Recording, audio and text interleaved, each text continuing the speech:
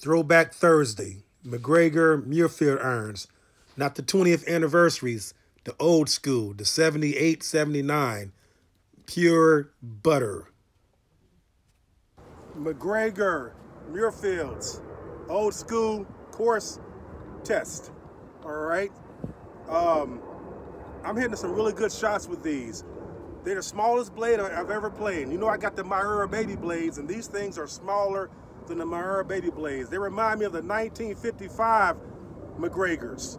Very small, extra muscle in the back. Sweet spot is more toward the heel. Now let me tell you, I'm a blade player, but I had to really trust on my premium setup and secure my strike. It made me appreciate the premium setup even more, because there is no room to be sloppy with a shot with a club like this. But the reward is a magnificent feedback. The sound is amazing, and the ball flight is something you just don't see. You just don't see it. All right, but it's a great club. For you guys that got the old school 1960 and 1970 MacGregor VIPs, they're the exact same mold as the daggone old school MacGregor Muirfield, not the 20th edition, 20th anniversary. I'm talking about the pre-20th anniversary, okay? All right? The only thing they did at the end of the process was put different stampings on them between the VIPs of the 60s and the 70s and the MacGregor Muirfields. Wonderful club right here. Curtis Strange won 2 US Opens with these clubs in his bag. But like I said, it made me depend on my premium setup just to secure my strike even more.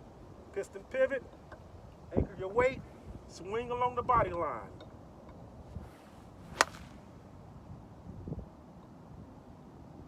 Look at that ball. Lasers. I'm loving it. I'm gonna hit some 2 irons, some wedges, and shots like that, and then post this video. Take care, folks. Look how beautiful that club is. Look at that right there.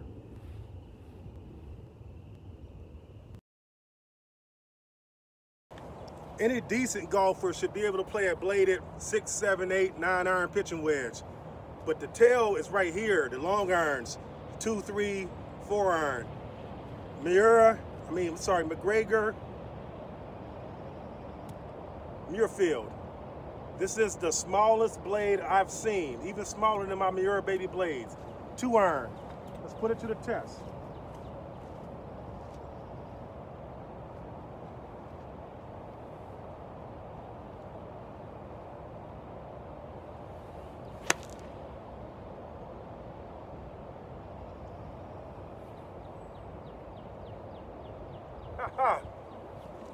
Beautiful.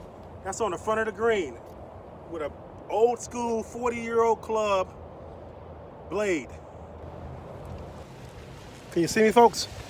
I'm gonna actually take you up here on this one and show you that. That's 2 iron, old school. I was only about 225, 230 out, you know, and I'm thinking with these lofts, it has to be a 2 iron, you know. With today's lofts, you may get a 3 iron there, but I'll take that all day long. I mean, penetrating ball flight. Penetrating ball flight. Oh, right off on the first cut. We still take this. On the first cut. Not bad. Right there. Actually, that's on the first part of the green. Okay, the green starts here. So not bad. Hey folks, I mean, you know, they're not for everybody, but for the person that loves traditional clubs, go for it.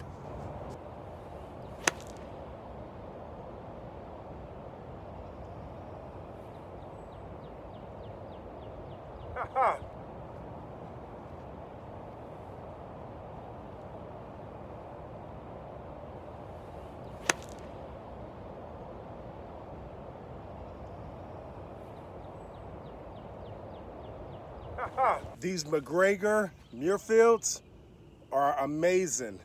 I'm telling you, they're probably 40 years old at least, but they're just as solid as my MacGregor Baby Blades and my Mizuno MP20s. These are solid.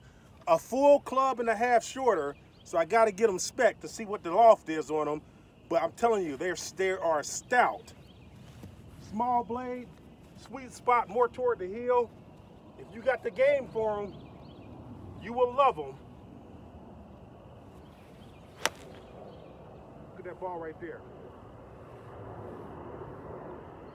Just penetrating bullets. Wow.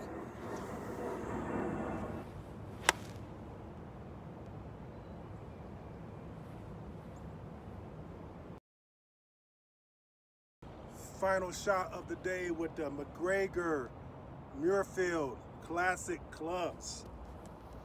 Man, I am totally impressed. Let's make this a good one. They have made me work today. I didn't hit no bad shots, but I really had to work to hit the good ones.